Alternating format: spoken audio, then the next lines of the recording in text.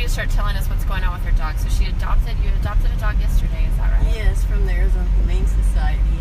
They had a special because dogs are really having issues with the heat, so more people need to adopt dogs. Well, that's beautiful. What's your new dog's name? So we're still trying to decide that. It might be Elizabeth, because she keeps backing her butt up to things, and that's one of the ways she gets attention. She wants lots of touching, lots of physical affection, and she has issues with anxiety. Okay, so my friend, your name is? Tanya. Hi, Tanya. Really happy we're doing this. So we just found out she picked me up at an event here in Phoenix, Lyft, which I love you, Lyft, L-Y-F-T. And guess what? She knows a lot about the people I socialize with longevity, and she also knows that biochemistry can do a lot. And she was like, hey, can I ask you some questions about my dog? Do you think nutrients can help my dog? So that's what we're doing right now. We're doing a nice little spontaneous little podcast here, Facebook Live. So back to your doggie, lots of anxiety. So one of the things that come to mind is, do you give a dog an anti-anxiety medication, or do you give a dog an antidepressant, or do you do anything chemically, or can you do something nutritionally? You can do, that's a great question, and the answer is all of those things are options, but I would really want you, okay, first off, let's get real. She's just been in doggy jail, right? Yes. Now, if I just got out of human jail, I would definitely need some downtime and some recovery, right?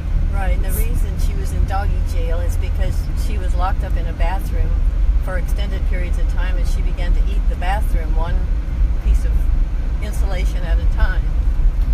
Ooh, yeah, so she has a history of being a bad doggy, and so she went to the pound, she got adopted out, is that what you're saying? Yes. And so I would recommend, I know you know a little bit about the products I represent, right. And our founder started out as a veterinarian, and honestly, you guys, you just can't beat the research we have. And humans need the same nutrition that dogs need. And so one of the great things about, the company, of course, that I work with, but even then, the simple biochemistry that we practice and study. So we have a product called it's called Arthrodex, and I want you to look at that, but that's pretty much the same thing. These 60 essential minerals, the 16 essential vitamins, the 12 essential amino acids, and that would be a powder that you would sprinkle. But let's just back up. Let's not talk about money right now. I know how you and I were discussing diet. So are you feeding her a really clean diet? What are you feeding her? So I received her on the diet of Science diet, Mm-hmm. Yes. And I'm mixing that with something good from Pet Club, not sure what, but at the moment, but a healthier diet than you would pick up with Purina or in the grocery store. Okay, well, FYI, the quality is still questionable with Science diet. Yes, yeah. I believe it. Yep. And so we need with her, I would definitely think of the Arthrodex. And then another great thing I love for pets is Bach flower essence. Have you ever heard of that? Oh, absolutely, yeah. Yeah, do you have some of that at home? I don't have any of them right now. Okay, you're going to get some of that? Which one would you recommend? I like just the Rescue Remedy, and I put that in their water when they're acclimating. Oh, yeah. And you take a little bit of Bach flower Rescue Remedy, and you put it in their on the tips of their ears. Have you ever heard that acupressure point? So for animals, when you take the tips of their ears right here, you would put that on the tips of their ears, and you put a little bit on their lips, a little bit on their nose, and in their water, and that really helps them kind of calm down and get their wheels underneath them, get their paws underneath them. Can you use both the drops and the salve? I just use the drops. I think the drop does double duty, and so that's a more, you know what I mean.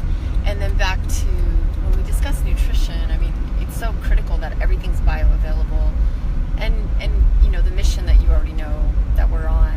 Longevity is on a serious mission, and we've sued the Food and Drug Administration 9 times, and we've won every time. Wow. And we're here for the little guy, one way or the other. And but irregardless of that, nutrition, you guys, it always circles back around to that. And what we're giving our animals and ourselves, it all ties into. It's a very big picture.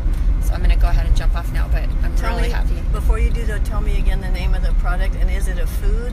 It's a powder. A powder. Yep. Okay. And it would be 87 out of her nutritional nutrients that she needs.